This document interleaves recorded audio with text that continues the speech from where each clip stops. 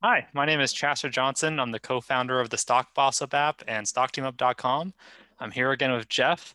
Today we're going to be speaking about esports, gambling, and all the stocks related to them. Jeff, thanks again for joining me. Thanks, Chester. Hello to everyone out there. So, Chester, there's a lot of people who have been moving into like esports and gaming, as and more states adopt some form of legalized sports betting. COVID obviously put a huge crimp in that, over the last year. So we're sitting here beginning of 2021. But some of those stocks really did well. So, some of the household names, if there are any household names in this area, are DraftKings and Penn, which is an interesting company because I think Penn has both physical casinos, but also the gaming platform, and companies like MGM, which of course have the big, casinos that everyone knows, but also has the gaming infrastructure. There's also some ETFs now too, which I've seen, like BETZ, which is BETZ, which is an esports and gaming ETF. And there's some other, companies who are maybe not household names that have really gone up over the last year. And that's while there hasn't been sports. So we've all heard probably over the last year how people have without their sports, they, got Robinhood accounts and started trading the market. It'll be interesting when sports comes back. I don't know if we're going to have March Madness this year, right? That's a huge As of, gaming opportunity. as of now, it's going to be in Indianapolis. It turns out that's where NCAA is headquartered, and they're going to have the whole March Madness right now as of today here in Indianapolis. I'm in Indianapolis for anyone watching. So, Indeed.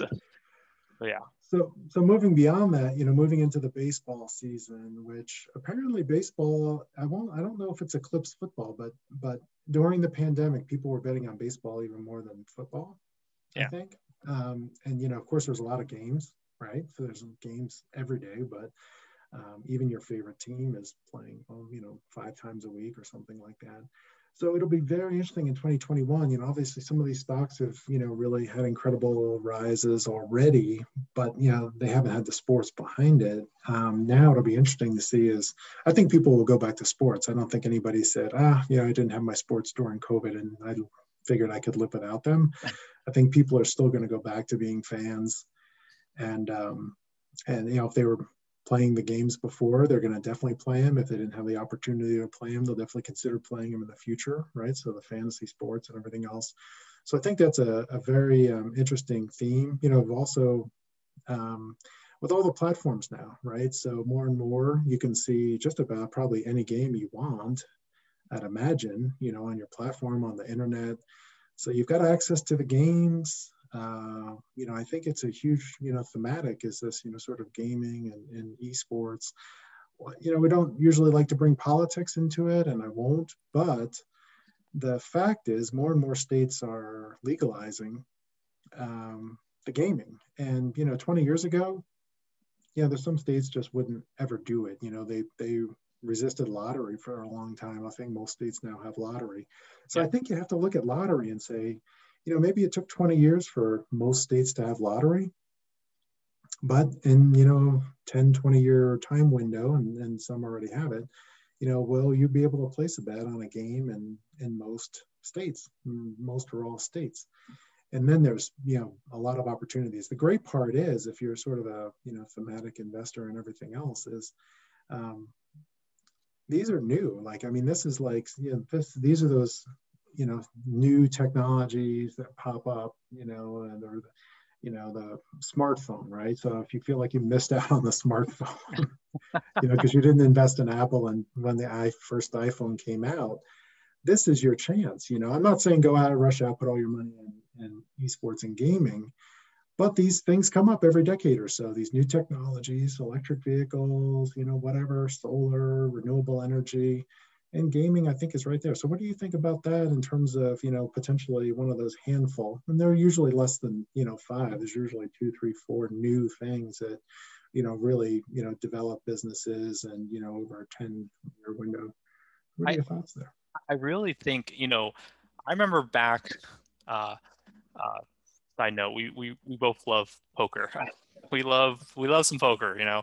But I remember back in like the 2010s, I believe it was like 2010, 2011, a bunch of famous poker players tried to start doing online poker, and the government just shut it down.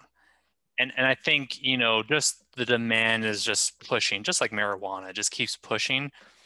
And the moment that the governments just concede, it's going to be a free for all in activity. So I think it's inevitable. You know, if as long as people want to do it, you know, they're gonna bet on baseball, football, you know, esports. It doesn't matter. They wanna do that. And so with the demand there, you actually, you know, it's kind of a, because of the supply being dampened, you know, preparing for the supply to rise with the government being okay with online gambling. Um, I think I think that's the time right now. You know, once they're okay with it, it's all going to be priced more correctly to what it should be. True, and I think, from a investing and trading perspective, very often the first isn't always the winner. So if you think about in the early 2000s, BlackBerry was the king. And it wasn't a smartphone as we think about it today, but it was like, well, it was light years above any of the other phones that were out there. And then the iPhone came along.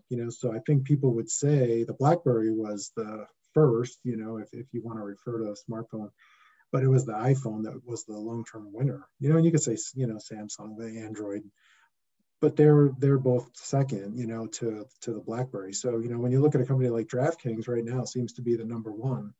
But will we find in 2 or 3 years that it's eclipsed by a company that's out there today, or maybe not even out there today? Or do they win, and they were first and they're the winner, if you look 5 years out?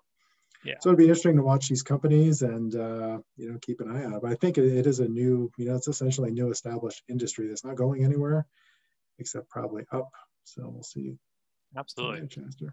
Well, thanks. I appreciate the insight, and thank you guys for watching. Please subscribe and check out more videos from us. Thanks, Jeff. Thanks, Chester.